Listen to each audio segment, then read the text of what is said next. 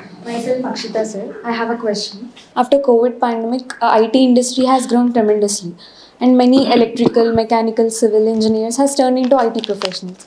Then, what will be the future of production and service sectors in India, sir?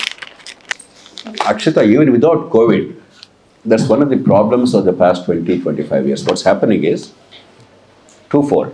For a variety of the English language, a section of youngsters who can fulfill the service needs of the rest of the world, a few entrepreneurs, spread of technology, digital communications, gave us an opportunity. And the time difference between, let's say, United States and India, etc., gave us an opportunity in IT-enabled services. Good. We must harness every single opportunity. Simultaneously, two things happened. On the one hand, we did not promote building of infrastructure and production of goods of quality to match global standards for a variety of reasons. On the other hand, engineering colleges produced a very small number of useful people. Because IT became successful for some time and glamorous, they could have their pick. And even a mechanical engineer went to IT because they immediate jobs, not to 25, 30,000 salaries, where here is unproductive. So everybody flocked there. So now we have a twin problem. There is not adequate creation of employment in the other sectors because we are not doing enough as an economy. And even if you do it, you are not able to get quality people to be able to do that productive work. People like, for instance, Nayak of L&T, he always laments. Real engineering is dead in India. And the IT industry, because of the glamour quotient in a country where there is paucity of talent despite large numbers, they are picking the best. So the answer is, again, on the one hand, creating employment and some effort is being made. From this side, there is no need to have only 10% good engineers. Supposing you have at least 50-60% are reasonably good, then there is no shortage of these engineers for other segments of economy, even if they are a little less glamorous. Even glamour will ultimately, what is glamour? Wherever there is money, there is glamour.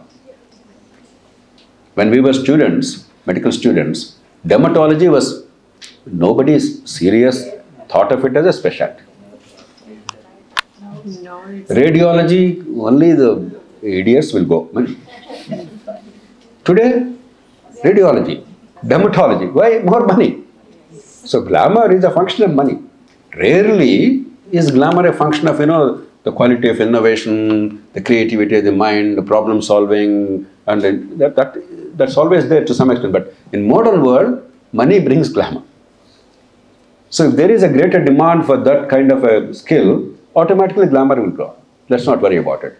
So if we increase from this 10-15% to, let's say, 25-30, initially later 40-50, from 10-15 becoming 100 doesn't happen overnight. You have to work for the next 20 years because we messed up too much. Institutions don't change dramatically like in a film.